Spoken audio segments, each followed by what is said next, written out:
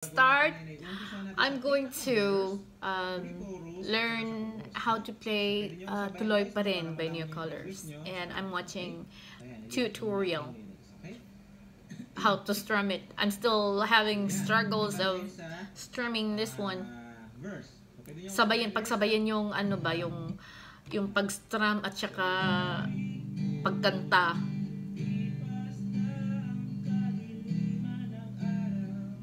G.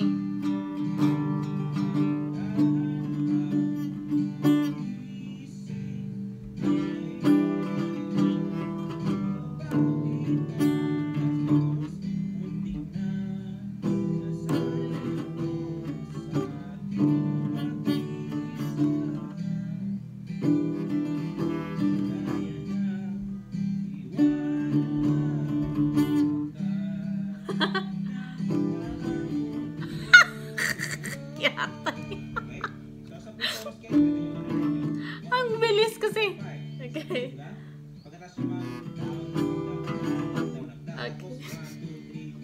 Okay. So, what iko'y... Ha?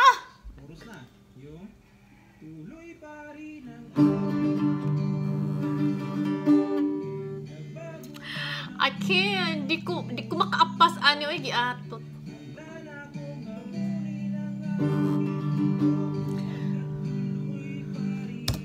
Okay, so what iko'y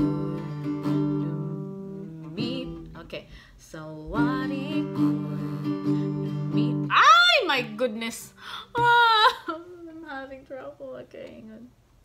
So what iko'y.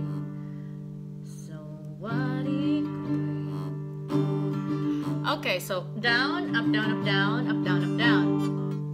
And then down, up, down, up, down, up, down, up, down.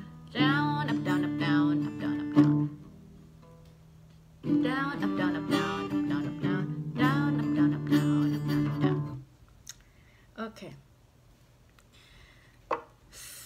So, what iko'y... So, man ako ni pagtansya, oy. So, what iko'y lumilipas na kadiliman ng araw, dahan-dahan pang gumigising, at ngayon'y babawi na. Muntik na nasanay ako sa aking pag-iisa. Kaya na nasa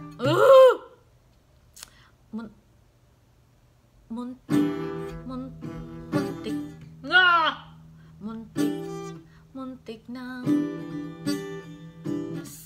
nasanay ako sa aking pag-iisa.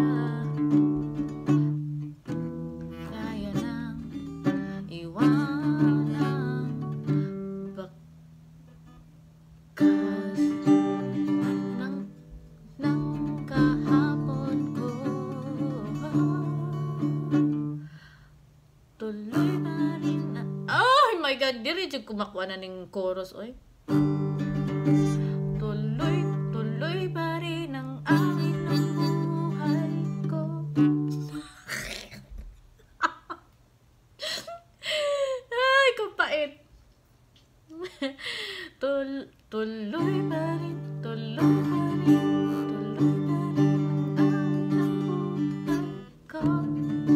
Bago man ang hugis ng puso mo.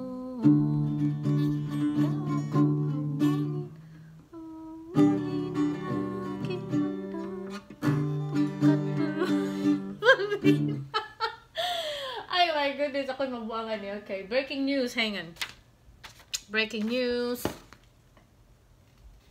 Worst one, and people are complaining as we speak. The press pool is complaining from the back of the plane, and the president's motorcade is just pulled up from the front, and the staircase is there, ready to take it down whenever the president emerges. So we're going to look at President Trump. It's like to me, as I've looked at for just about 2 hours.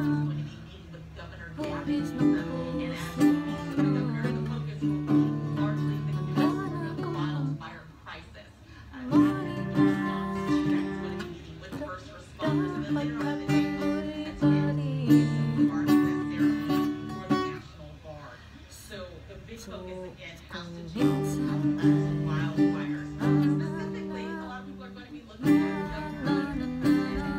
how they interact and what comes out of this, because the two, depending on when you ask them and what exactly you ask them, have had some critical words for each other. So I need minsan pa Trump very much pushing forest management, and Governor Gavin Newsom acknowledging that that's important, but also saying that climate change is the big driver of California's wildfires, and pushing for a need to address climate change, not just on a state level, but on a federal level, talking about the big picture. So that's what we're dealing with right now, waiting for the president to come down those stairs. So we will keep a close eye on this and let you know just as soon as the president deplanes. But here at McClellan Airfield, that is the latest. Sincere.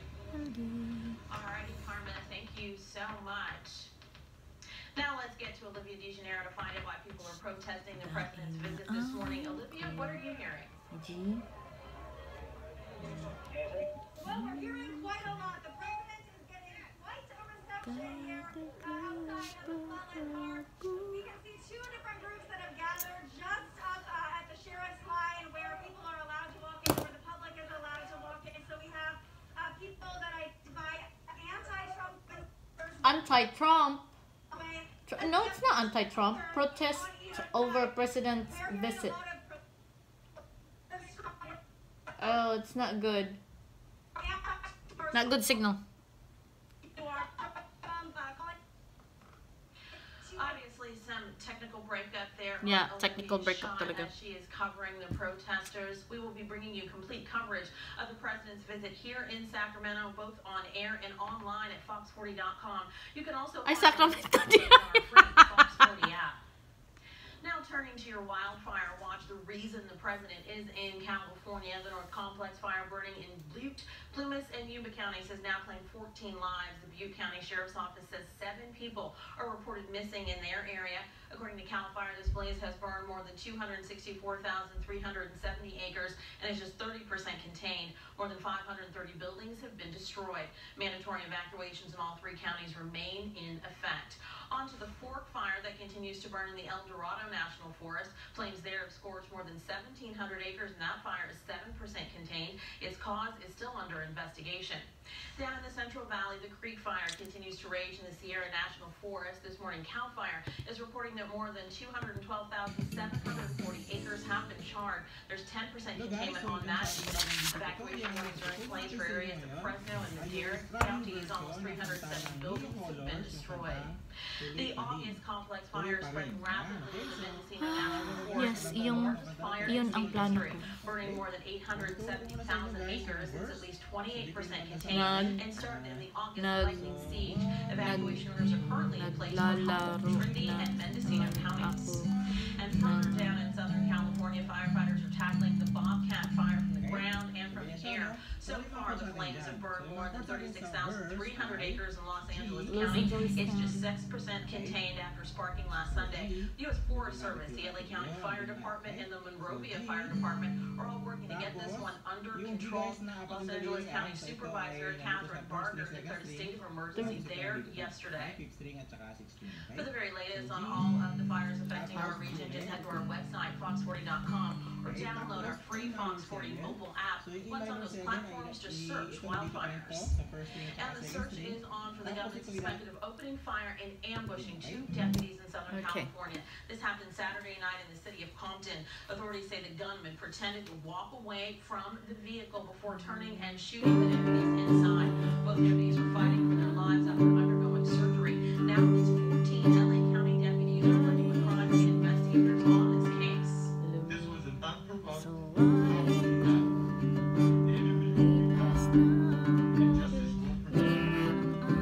President Trump took to Twitter weighing in on the shooting. He said of the deputies, quote, "If they die, fast trial, death penalty for the killer is the only way to stop this."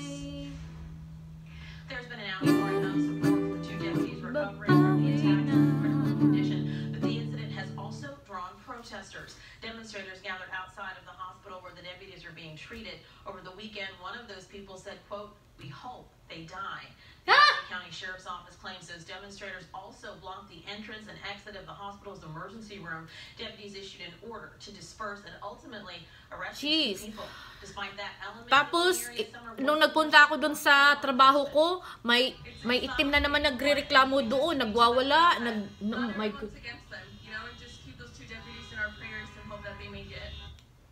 Local leaders have also taken to Mga itim, ang mga itim talaga ang The Los Angeles Police Chief and Mayor ang Eric Garcetti. tingnan mo nga sila. Closer to home, the weekend killing of a black man by West Sacramento police is now under independent So investigation by officers in Davis. The shooting happened around 3 a.m. Saturday near One Lane at Poplar Avenue. Officers first responded to the area after reports of a fallen man moving around. They initially said they couldn't find Oh my him, but goodness. encountered I another wish man parked behind I the wish it cruiser. would be easier for me. It's getting easier actually now. That man, who they say came out of his car after the gun. Neighborhood witnesses claim that's not true, and that police shot him in his car. Officials have now confirmed all officers involved in that incident were wearing active body cameras that work. I'll look now at the Golden State and the impact of the coronavirus on it. There are now 762,300 confirmed cases of COVID-19 here, according to Johns Hopkins University. To date, the virus has killed 14,380 Californians. More businesses are getting the green light to reopen in the Bay Area today despite the ongoing pandemic. This includes hotel rooms for tourists, one of the biggest sources of revenue for the city of San Francisco. Hotel managers say they're taking safety measures and have removed things like magazines, newspapers, and slippers from their facilities. Even the mini bars are gone and room service is no more. The third council has come up with a very thorough list of cleaning schedules. Muntik So na again, this does put up with pretty sanay ako typically sa aking pag-iisa.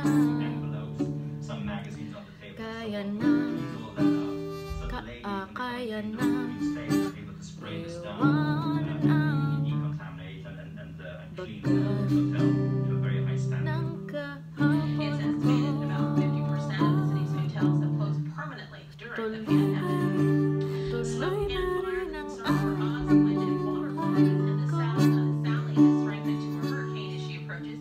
Here's Adam with a look at the weather. When it's so much relief over the weekend when it comes to air quality, and London is no exception. Looks like we're going to be staying in the reds. Forecast AQI of Okay. 179, and it gets to the next AQI of 201. So you might see some of that in Miami County and further to the north near Tuolumne County as well. tuloy When it comes to these fires, it's two fires that emerged in Elkhorn, Elkhorn, and the August complex that are now by far the largest wildfire in California history, going back to when the record started. Ah! So the August complex Why? now Is considered it too hard? 77,000 acres that burned. The North Complex still burning, and the Fort Fire not nearly as large in the El Dorado National Forest, but it is providing that smoke to the Central Valley as it's so close in proximity to us, and it's in the foothills. So the visible satellite shows that smoke kind of covering pretty much everywhere. There are a few spots where you could see more down to the surface in the foothills, but that's for the moment. Red flag warning is in place, expecting gustier winds up in Gust Plumas wind. County down to Sierra and Nevada counties, just the eastern side, until 8 p.m. And then we have the air quality alert that hasn't changed First for no? San Joaquin, Okay. Stanislaus, Tuolumne counties, and Alert, down to alert, alert, Fresno. alert. So the smoke tracker shows us a pretty interesting story Okay, here. so Today, not much blue okay, sky. It's going to stay tuloy pretty gray. lang, Tomorrow with the Delta tuloy breeze, that's going to create some improvement along the immediate coastline, the North Bay Area, Marin, and Sonoma County. And I'm hoping that by Wednesday, we have another with Delta breeze that reaches into the valley, that pushes enough smoke away, and we can see at least a little blue in the sky. So there is possibly some relief coming when it comes to the air quality. 87 on Wednesday.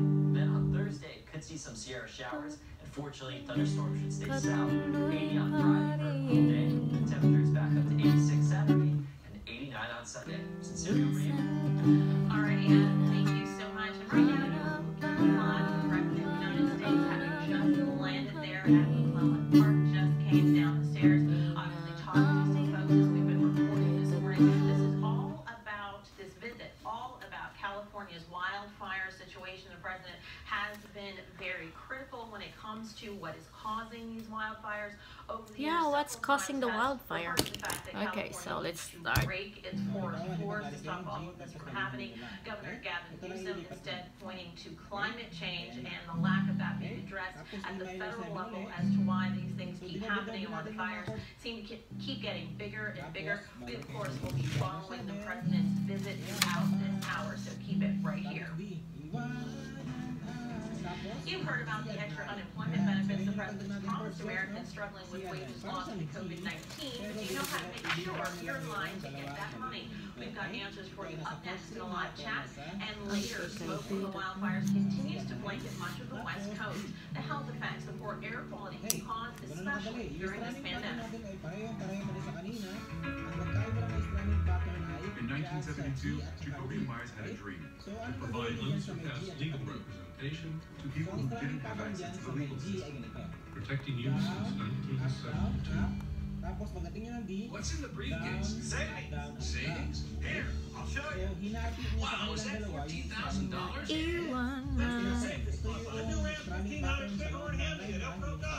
During Ram Power Days, I can save $14,000 off MSRP on a new 2020 Ram 1500 Bighorn Crew Cab 4x4. $14,000 off a new 2020 Ram 1500 Bighorn. I'll take it, Vince. But you can only get it at Lashes Upco Dodge. The Upco Mall, online at upco.com. Kids like me have trouble walking. Kids like me avoid the spotlight. You can't. Go to sleep on Shriners Hospitals for Children change everything. Shriners Hospitals for Children, Northern California is top ranked with some of the most innovative pediatric specialists in the world. Tapos, They work relentlessly to provide the best repeat possible cars. of confident childhood. Shriners Hospitals for Children, the most amazing care anywhere. If a car accident has caused severe headaches, blurred vision, or dizziness, call the team at law firm. Our attorneys will discuss your brain injury case, and our fee is only 25%. That's more money for you. Injured? Call 916-999-9000. Under your roof, you're in control. Because with Sunrun's rechargeable solar battery system, you get more for your money. In fact, you get the electricity you need, plus a home backup battery that protects against outages and energy rate hikes. This is your house. Isn't it time your electricity worked for you? Get a home battery backup for less than $1 per day, so you can power through rising energy rates, power through outages, and power through life. Sunrun, power through. When you live in a place that has everything, you need the truck that can handle anything. Ford F-150, the only truck tough enough for California. It can haul the biggest trailers and boats, get you off-road safe. Your blind spot protection covers your trailer, road trailer backup assist, best in class payment. That's why it's the best-selling full-size pickup in California. Now you can get $7,000 total cash off a 2024 F-150 XLT. You can only get it at California Ford dealers. 18 minutes. At Jacoby and Myers, all injuries after a car accident are not the same. We won't let the insurance company tell you when your injuries are. We'll stand up for you, protect you. And treat you like family. Protecting you since 1972. Jacoby and Myers. Yo, Deshaun, how about only about 60% of the time? I have a good thought. I'm just gonna use my love phone to see if you sit on my passes. Only 60% of y'all voted in 2016? That's not gonna get it done. We can't win if we don't play. Register. Register. Register to vote. Time now is 11:14, and you are looking live at what is happening in McClellan right now, right at McClellan Park. Right now, this is a protest against President Trump and the visit that he is making to California today. A lot of people feel he's controversial, obviously, for many reasons. The visit today is about wildfires. This is a look at the group that has gathered in support of the president and the message he is bringing to California today. He's spoken several times about raking being the key to stopping the wildfires in California. We, of course, will be monitoring this throughout the hour and covering it all throughout our news day. 884,000 Americans filed new jobless claims last week. Thousands of those folks still fighting to regain their financial footing in the wake of the coronavirus, and they're right here in California. Once the president revealed a $400 a week plan to keep helping them as some benefits were expiring. Governor Newsom said California couldn't afford to participate. That would cost $700 million a week that the state just didn't have. The Fed pushed forward with version of the president's proposal. Instead, the Lost Wage Assistance Program. Throughout the pandemic, Danielle Leonard, the executive director of the Center for Workers' Rights, has been guiding us through some of the unemployment insurance ups and downs, and she's back this morning to walk us through the rollout of the Lost Wage Assistance Program. Danielle, good morning to you. Good morning. So folks have to do something extra to receive this money if they already had an account with the EDD, the Employment Development Department. Well, there's two phases of the rollout of that Lost Wages Assistance Program. The first wave are for those who already indicated to EDD that they lost their job due to COVID, and those folks will be automatically enrolled. The second phase of the rollout will be for those who didn't indicate that when they first applied for benefits, and they will need to send a self-attestation to EDD to let them know that they did lose their job due to COVID in order to enroll in the program. That form will be available until tomorrow. Now, if they were already getting some benefits, has some of this money already shown up? Has anybody gotten this $300 as of yet? Yes, the first phase for those who had indicated their eligibility previously, those folks began receiving payments last week. They either received $300 or $600 depending on which week of their certification process they were in, and they'll continue to roll that out until eligible workers receive up to $1,500. Now, if somebody is just going to wait for this form to come out tomorrow, how fast do you think the turnaround time might be when it comes to this new $300? We haven't received guidance from EDD on their expectation as to that, but we have seen that these programs are rolling out more quickly if someone is already enrolled in benefits. Well, I don't know anything about that because I'm not getting any EDD from California. I'm getting from Washington, so I need to know what's going on in Washington. Verse. So, pwede nyo sabayan guys, ha? Ito. So, wari ko'y lipas ng kadiliman ng araw. Dahan-dahan pang gumigising at ngayon'y babawi na. Tapos pre-chorus, muntik na nasanay ako sa aking pag-iisa. Kaya na Wait! Ato lang. Asa na to? Anong nine naman to? C9. na. Tapos pre-chorus, muntik na nasanay ako sa That's C9 sa aking pag-iisa. Okay.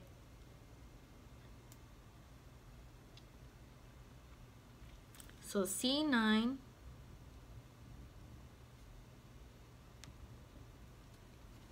I think Tapos pre-chorus, muntik na nasanay ako sa aking pag-iisa. Kaya na iwanan ang Bakas C9. Wait. Ato menu. nasanay ako sa aking pag-iisa. G lagi ni siya G. Kaya na iwanan ang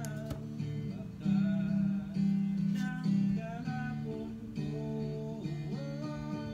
Okay? So sa pre-chorus guys, pwede yung ganun rin yung 1, 2, 3, 4, 5 sa D, di ba? Pagkatas yung mag down, up, down, up, down, up, down, up, down. Tapos 1, 2, 3, 4. Bago pumasok yung chorus. Okay? So pwedeng ganun. Tapos, chorus na. Yung tuloy pa rin ang awit ng buhay ko. Nagbago man ang hugis ng puso ko.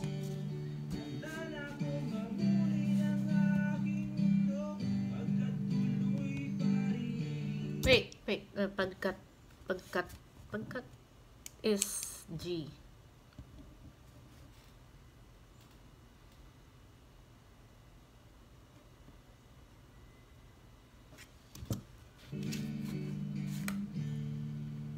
Okay? Yan. So, ganun nakadali guys. guys yung buong kanta ng Tuloy Pa Rin ng Neo Colors. So, yan, no? Super dali lang siya. No? So, pagkatapos ng chorus ay verse 2, tapos pre-chorus 2, and then chorus 2, and then pre-chorus ulit, tapos chorus na, and then tapos na yung kanta. Okay. Hirap. Napakadali guys yung kanta ng Neo Colors, Tuloy Pa Rin. Okay, so yan, alam ko makakuha nyo ito kaagad, yung strumming pattern, strumming version. So kung gusto nyo matutunan guys yung plucking version, pwede nyo puntahan ko dyan sa... Mahirap. Okay. Mahirap. AAA Auto Insurance is about the people inside the car and making sure they have everything So they need, like a AAA membership, roadside assistance, local agents, and nationwide auto repair experts. AAA, outsmart life.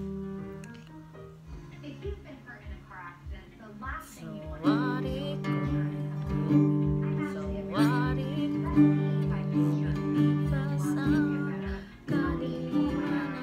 ang hirap.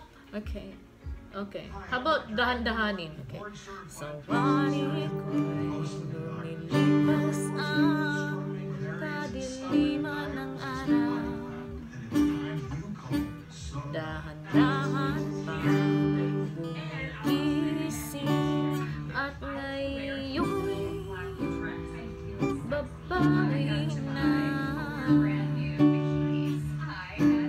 Muntik na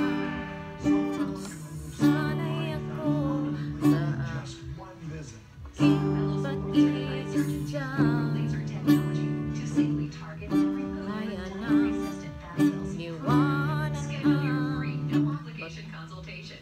ang kahapon ko. Tuloy pa rin ang awit ng buhay ko. Bago magbago ang hugis ng puso ko. Handa na akong hamunin ng aking mundo pagkat tuloy pa rin. Kung minsan ay hanap ang alaala ng iyong hangin, inaamin kung kay tagal ko na You are looking live at one of the reasons the president is in our region today. You can see still some of that smoke hanging in the air around the Capitol, around downtown Sacramento. Really, it's been around everywhere for about 3 weeks because of the 2 rounds of massive wildfires that we have been dealing with. Very unhealthy. The smoke from the wildfires isn't just impacting us here in California, it's blanketing much of the West Coast. Look at that, my goodness, with some states seeing their worst air quality in decades. Portland, Oregon coming in with the worst readings in the entire world. This coming at a time when the coronavirus has already heightened respiratory concerns. Yeah, Contributor high Sharon respiratory. Grasso explains the potential dangers of smoke exposure. So what it lumilipas ang kadiliman ng araw. Los Angeles, San Francisco, Seattle, and Portland now have some Dahan-dahan pa gumigising at ngayon'y babawi na. As people race to protect themselves, many hardware stores are quickly running out of air purifiers. Sanay ako sa aking pag-iisa. While experts advise against going outside, for some people, their livelihoods Iwanan farmers markets, restaurants, and other businesses still operating out ng of necessity. kahapon ko.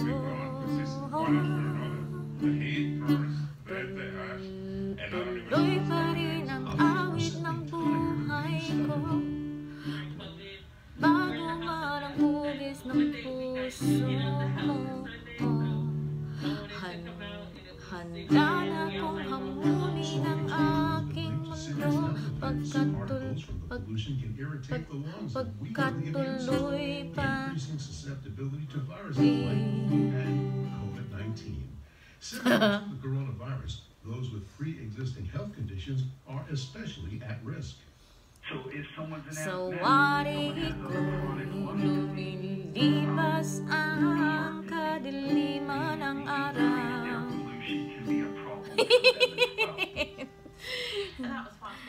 Dahan-dahan pa gumigising at ngayon'y babawi na.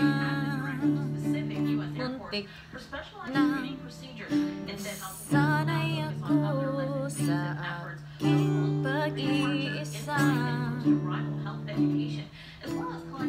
Kaya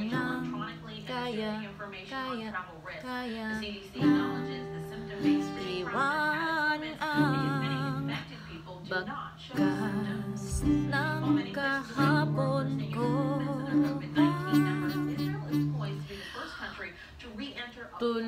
Tuloy pa rin ang awit ng buhay ko. Magbago man ang hugis ng puso mo. Handa na kong hamunin ang aking mundo. Pagkat tuloy pa rin. Minsan ay hinahanap ang alaala ng iyong haldin. Inaamin ko na kay tagal